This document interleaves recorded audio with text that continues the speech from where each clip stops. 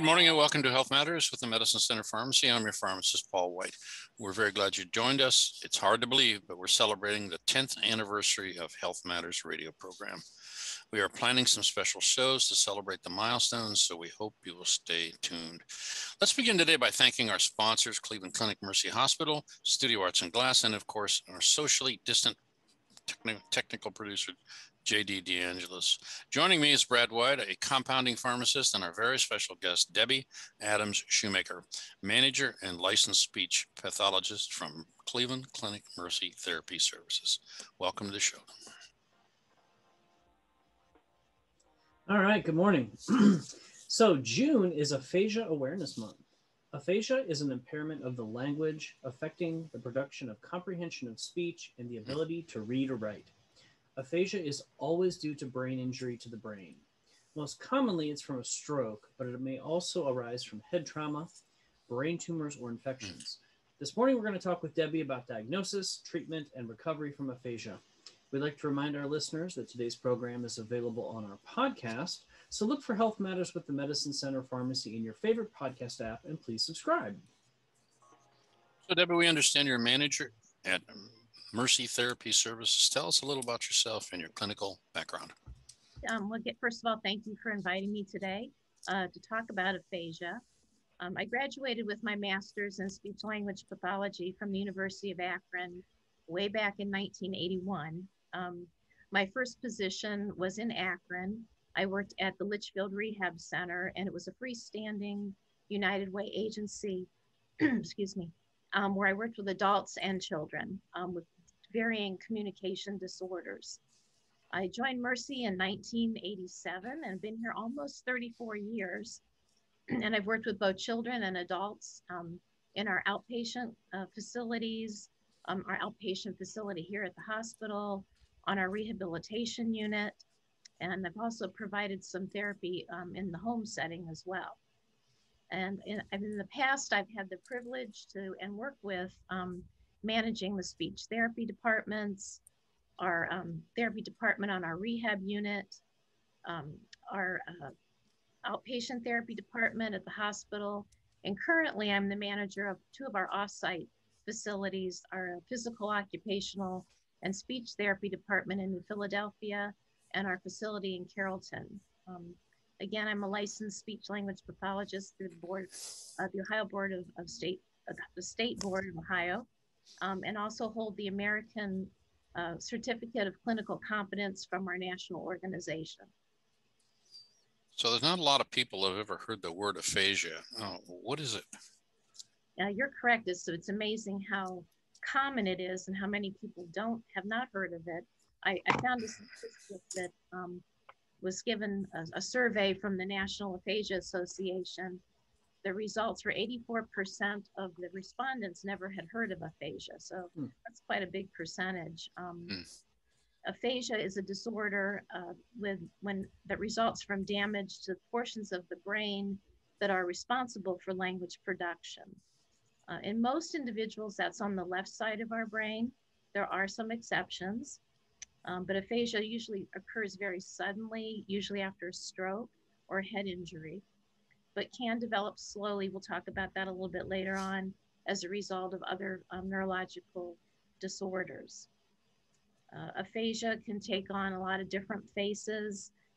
Many times the patient cannot understand spoken and written language. They may not be able to express themselves either through verbalization and writing or texting. They may not be able to find the right word that they want to use. That's called anomia.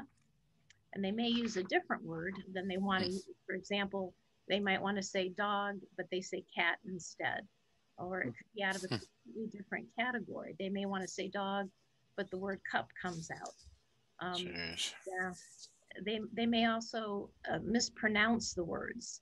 For example, if they want to say sleep, it may come out peep.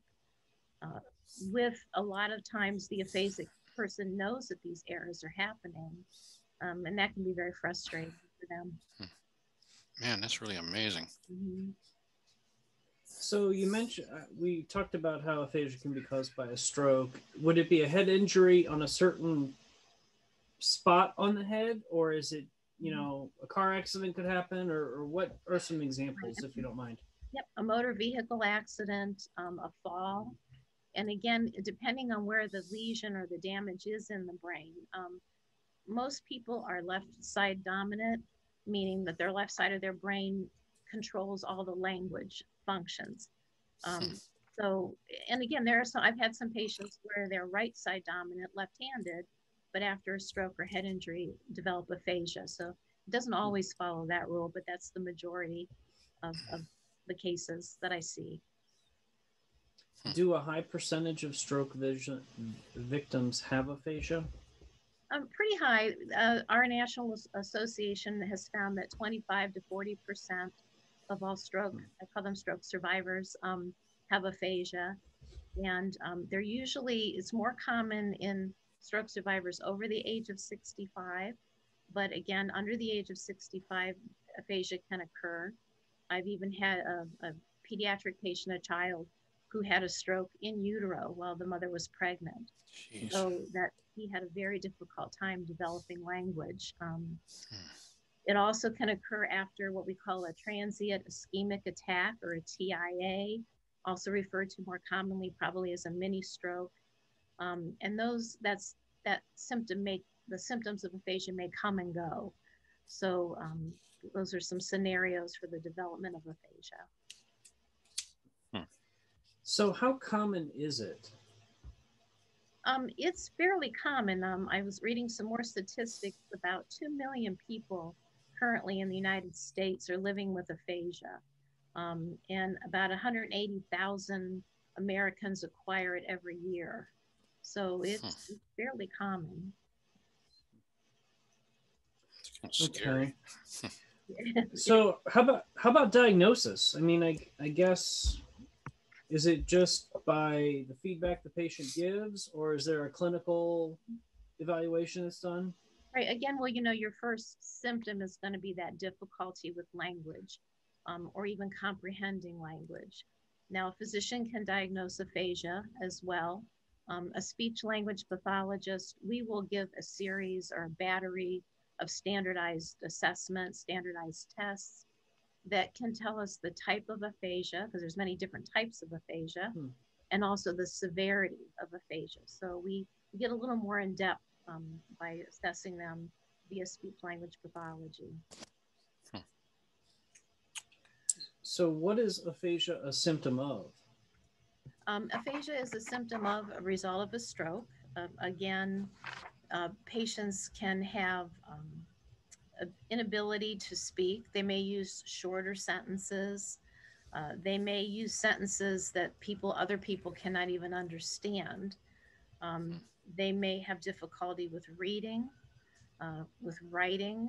The words that they want to write don't come out, or the words in the sentence that are out of order. You know, again, I think it's so frustrating because there are many different types of aphasia, and I think we're going to get into those shortly as well. But how do you communicate with a person with aphasia? That's a very good question. And through training, we'll talk about family involvement as well. There are many different ways to communicate with them. One is to slow your rate of speech, not to babyfy it per se, but to slow and give pauses so the aphasic patient can kind of process what's happening. I like to use a lot of augmentative communication. I use a lot of gestures when I'm talking with an aphasic patient, because what they might not be able to understand auditorily, they might be able to understand visually. So, you know, using gestures for hot or cold, or just facial expression, you know, knowing that someone is pleased with their responses or fearful. So there's a lot of different ways to communicate with them. I think the biggest thing is slowing down your rate of speech and speaking to them in a normal conversational level. And then, you know, verifying with that patient, did you understand what I said? Giving them choices is another great way. As opposed to saying, what do you want to drink? You might want to say, would you like coffee or tea? so that they have a choice. I use a lot of yes/no questions as well, as opposed to open-ended. Um, as opposed to how do you feel today, I might say, are you tired or are you feeling well? So you're giving them some choices as opposed to this very open-ended response. Okay. Every conversation is two-way. Okay. Mm-hmm. So if I'm talking with a person with aphasia, how do I say this? Is the input that they receive normal, or is it the same as them talking? Is that a right question? Yeah. Again, I think that varies on the type of aphasia the person has. We're going to talk about Broca's aphasia, which is a more of a motor aphasia where the person understands what's being said to them, but they just can't get the words out. So it's going to depend basically on the type of aphasia and what kind of input that they understand the best. I always like to use what I call a multimodality input, where I'm using speech, I'm using gestures, I even may use writing to help them understand what I'm saying. I've written out sentences before where they can then understand. So a lot of different ways to get that input. Okay, time for our first break. You're listening to Health Matters with the Medicine Center Pharmacy. Welcome back to Health Matters with the Medicine Center Pharmacy. Brad and I are with Debbie Adams Shoemaker, manager of Cleveland Clinic Mercy Therapy Services. So, I understand there are three main types of aphasia. Can you explain Broca's? Did I say that right? Broca's? Yes, Broca's aphasia. Or motor aphasia, and how it affects the patients. Right, and it's also referred to as non-fluent aphasia. And the main symptom of this, these individuals can understand language fairly well. It just really impacts their ability to some degree of difficulty to express themselves. It could be very mild or it could be very severe. They just aren't able to get the word out. Often my patients will say to me, I know what it is. It's that thing I know, but they just can't find the word that they're looking for, and causes a lot of frustration for them. They can't understand, again, so that makes it difficult because individuals that they're talking with may not understand that fact that they can understand. So a lot of my other patients will say, I feel stupid. I'm so stupid. I can't get the words out. So it can be a very frustrating type of aphasia. They can have trouble writing. Again, they're not able to find the word when they're trying to write something. Texting nowadays is a big thing. They have trouble texting because they can't find the word. They may not be able to sequence the spelling, but yet they're aware of these errors. And so that's what makes it very difficult. We can use some different techniques with them. One is if this aphasia is very severe, we have what's called augmentative communication, where we can come up with picture boards where the patient can, or the survivor can point the word that they're trying to say. That's limiting, like a picture board. There's only so much you can put on a picture board. Or we can use more high-tech communication. They're actual computerized devices like a tablet that may have thousands of messages in there. And we can program that so the patient can then point and the device talks for them. I've often found that using these devices can actually help facilitate the language. The patient may start to try to imitate the word. The more they hear it, the more their language develops. This is a complex disorder to deal with, isn't it? It's very complex, yes. So what about, is it Wernicke's aphasia? Is that right? It is Wernicke's aphasia. And what is it, and why is the most emotionally challenging consequences right. After a stroke? I missed that part of that sentence. Go ahead. You got it anyway. I find that it's also the most difficult aphasia to work with as well. It's referred to as fluent aphasia, or you may hear it as receptive aphasia. In these individuals, they have difficulty speaking, reading, and writing language. The difference from Broca's is it's very fluent. They may produce a very long sentence, but it makes no sense at all. For example, I have an example of a sentence they may say, you know, that smoodle picker that I want to get him around and take care of him like you want before. You know, it doesn't make sense. It was fluent, the words flowed, there was good intonation, but and then the most difficult part, they have no idea what just came out. They have no self-awareness of their errors when they're speaking.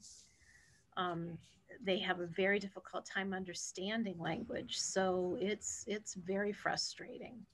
I'm sure inside their mind they can't understand why somebody's not responding to them or not understanding what they're saying, but it's usually just doesn't make sense. Really, really difficult to, probably the wrong time to ask this question, but do you get these people back at all? Any of them? And that's another good question. Everybody recovers at different rates, and individually. It's also dependent on, I think, the patient's age, um, their overall medical condition. If they have a lot of medical comorbidities, they may not recover as well. It depends on the size of the lesion in the brain or the damage to the brain. Um, it also depends on their family support, their motivation. You know, in my practice, I can't really say I've ever had anyone come back 100% close, but maybe not 100% because they may always have those days where, due to stress level or how they're feeling, if they're fatigued, that their communication may break down. You know, think about how we feel when we don't feel well or we're tired. We may not communicate as well. I may not find the words I want to say as well. Um, I have a problem with that sometimes. So, you know, you multiply that several times with an aphasic patient. How many people do you have helping you, or is this your baby? As far as working with individuals. Right now, you know, in my two sites, there's myself and I have another speech language pathologist that works both at Carrollton and Tuscarawas, our facilities there. Here at the hospital, we have a continuum of care. For example, I think there's 1, 2, 3, 4, 5, 6 speech language pathologists working in different areas. We have the acute care population, which is right after their stroke. We see that patient bedside and try to get to them as quickly as possible to start intervention. Then from there, they may transition to our rehab unit where they get intensive therapy 5 days a week, sometimes an hour each day for just speech. They also get physical and occupational therapy as well. And then from there, they transition to outpatient because many times more work is still needed to be done. So we, you know, as a staff of speech pathologists alone, I believe we have 6 or 7 of us here in the whole organization. Wow. Okay, Debbie, we got to get to the news here. So we got to hear what's happening in the world. So thanks for listening, folks, to Health Matters. Just a quick reminder that Janssen's COVID vaccine is available for immunization at all of our medicine center pharmacies. We have a lot more to cover here this morning, so let's get back to the show. We have not discussed global aphasia. Okay, global aphasia. This is the most severe type of aphasia. As the term implies, all language modalities are affected. It's usually caused by damage to the left side of the brain and a pretty large amount of damage to that side. Patients have trouble understanding, speaking, reading, writing, even using gestures to communicate. So, again, as the term implies, they're globally affected. Um, and it's another very hard one to deal with. So acquaint the listeners with what the left side of the brain is responsible for. In most individuals, you have different lobes in your brain, and in most individuals, the area of the frontal, temporal, and parietal lobes are responsible for language comprehension, language expression. There are areas of the brain also that control motor abilities, use of your arm, use of your leg. But that left side in most people controls the language. Does aphasia, um, does it affect the daily sort of routine things like brushing your teeth? They forget that, and, cleansing, showers, bath, whatever, anything along that line? Aphasia per se does not. However, if you're a stroke survivor and have aphasia, you may have some physical impairments. So it may affect your ability to use your hands to, again, brush your teeth or eat. Um, Sometimes, again, with aphasia and brain damage in general, there may be some cognitive impairment where the patient may not be able to sequence the steps on how to complete an activity. So the actual language component doesn't affect daily routines, motor daily routines, but any physical residuals can certainly contribute to that. Okay. So I'm thinking about physical therapy and a little bit of what you described so far. How long could it take someone to recover from aphasia, and can they recover completely? Right. It's in my experience, again, every patient recovers differently at a different rate. Um, Usually, the first 9 months after the onset of aphasia, you see the most improvement and probably the most rapid improvement. Now, that does not mean that improvement stops at that time. Years ago, that was the theory. After 9 months, you were done. But I've had patients and stroke survivor friends that continue to make changes years after the onset of their aphasia. So recovery does not stop right at that time. Um, Makes sense. Have you had patients that had aphasia return to their jobs? some, depending on their job, what their job was. If their job involved a lot of communication, let's say they were a sales rep or a car salesman, or they did a lot of phone work, that may be a little difficult to return to. Many employers have made accommodations for stroke survivors that want to return to work, again, because we're seeing younger and younger individuals suffering from stroke and aphasia. I've had patients that may not return to the same job they were doing, but perhaps another job in the organization that they were employed with, to become productive employees. I had one patient who was a car salesman. Obviously, the aphasia affected his ability to communicate, but his employer hired him or is employing him for a runner. He takes things to different dealerships and does things like that. So definitely can return to the work environment. So I think I know the answer to this question, but does aphasia affect a person's intelligence? Big no on that one.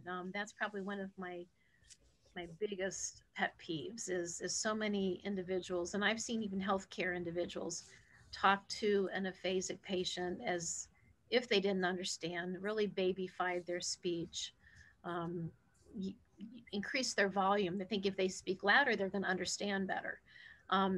It does not affect their intelligence. It just affects the roadway to let them express what they know. The language impairment is in impairing that. Um, and again, I've had patients say to me, "I'm stupid," and I that's my first thing in my therapy sessions that we go over. No, that's absolutely not the case. Hmm. Can you re-educate the other side of your brain to handle some of this stuff? You can. I think the younger you are, the more plastic your brain can be, the more flexible your brain can be. Um, Therapy works on the theory that we are using areas of the brain around the damaged area, as well as some skills that the other side of the brain may use. For example, gestures, um, using other modalities to communicate. But we really try to tap on all those areas that have not been damaged. We have thousands, millions of brain cells that we have in our brain that we never use in our lifetime. So there's definitely a ability to retrain. I guess I read one time that Albert Einstein's brain was only 10% used, Yeah. or something ridiculous, which is really hard to Right, right. hard to grab hold with. So, as Yeah. brilliant as he was. Many areas that we never use in our lifetime. So So, from a speech therapist perspective, what treatment options do you use at Mercy Medical Center to again, help patients recover? mhm, that's highly individualized. Our goal in therapy is to achieve the highest level of independent functioning for that person in their daily living. So that is our goal. And so we try to capitalize on their strengths and address their weaknesses as well. Therapy can be restorative in nature, meaning that we work on improving those deficits through structured speech tests and repetition and homework, or it could be compensatory in nature, how we talked about using another way to communicate, either the augmentative devices that we talked about, gestures. So again, it's highly individualized. We usually offer our treatments again in-house if a patient is on the acute care floors, or uh, several times a week on our rehab unit, 5 days a week. On outpatient, we usually try to get them in 2 to 3 times a week. Again, that's only for maybe 45 minutes to an hour that we are able to work with them. That's where we'll talk about how the family comes into play later on here. But depending on the aphasia, we have structured therapy activities that we can work with. There are many standardized treatment approaches that we can use. One example I have fun with is called PACE, and that stands for Promoting Aphasics Communication Effectiveness. And it's kind of like a guessing game. I'll hold a card up and I'll give them cues. It may be a picture of a dog. I might say, okay, this is an animal. It has 4 legs. It goes rough, rough. And then that patient can try to pull that word dog out. Then it's their turn. They have a picture that I can't see, and they try to communicate different ideas about that picture so that I know what they're talking about. So that's just one example. There are probably 20 different treatment approaches based on the type of aphasia that we can use. I think what we're getting from you is that there really isn't any cure for this. Is that like a total I'm like I used to be type thing? Um, I don't know. Yeah, I don't know if cure is the right word, but like I said before, I have seen patients come back almost to 100%, but there's always going to be that one day where maybe they're not feeling well, or something is affecting them where their communication may break down. Um, it's a very difficult disorder to come back from. Yeah. So you mentioned you were talking about therapy. Is the therapy for all types of aphasia the same? No, again, if it's a aphasia where the auditory processing and understanding is affected, we focus on that, having them understand yes no questions or following simple commands. If it's a Broca's aphasia, we work a lot on naming pictures, naming description of objects, imitation, repeating sentences. So it just again depends on the type of aphasia that the patient has. Boy. So, as a speech therapist, do you need any additional certifications for specific training um, according to aphasia? Right. No, I mean, we get a good deal of training in our master's degree program. Again, it's as professionals, it's our responsibility to always stay current with, research, evidence-based uh, treatments that show to be work the best. a lot of continuing education that we would attend, as well as joining special interest groups through our national organization. So it's a constant learning journey. What about group therapy? Is there such a thing? Yes, Getting together with other individuals with aphasia? yes. There's a group therapy and there's also support groups. So I can address the group therapy first. I used to run a group in my previous employment where just having that group together and practicing certain exercises was very beneficial. They reinforced each other, they encouraged each other in their treatment. And then there's support groups, which is a little bit different, where people come together just to support each other and ask questions and how do you deal with this and how did you do that. Um, and I think we'll get into that a little bit as well. Our support group that we have access to. Okay. Our final break is here. You're listening to Health Matters with the Medicine Center Pharmacy. Welcome back to Health Matters with the Medicine Center Pharmacy. We're talking with Debbie Adams Shoemaker, a licensed speech pathologist. So let's get back to the final segment of our show. Okay, at Mercy Therapy Services, do you also help a patient's family and friends learn about how to communicate with aphasia patients? Yes, that's a very important part of the program. I think it's important that that family member or caregiver observes therapy, learns the different techniques, again, because we only see them, 2, 3 hours a day. They go home and they're with them 24/7. So, to get that carryover, I think that's very important that they learn and practice those techniques. Also learning about how, as Paul had alluded to earlier, how to better communicate with their family member so as to decrease frustration and for them to be able to um, communicate their basic needs, their emotions, their what they're trying to get out. Do you have any tips or advice to give to patients of loved ones who are working with this challenging situation for communication? Definitely, practice, practice, practice, I think is something that's very important, not only in the therapy sessions, but outside in the real world. Um, for the family or communication partners, trying to simplify your language a little bit, slowing down your rate of speech, like we spoke about earlier, using a natural conversational tone. A big one, minimizing distractions, turning off the TV, turning off the radio when you're trying to have that communication interaction.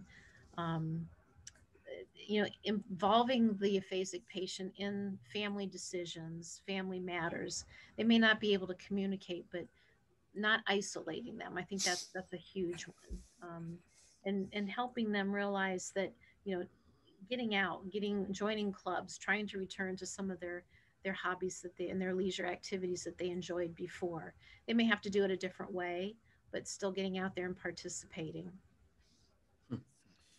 So, how important is it for friends and family to be part of this recovery and therapy process?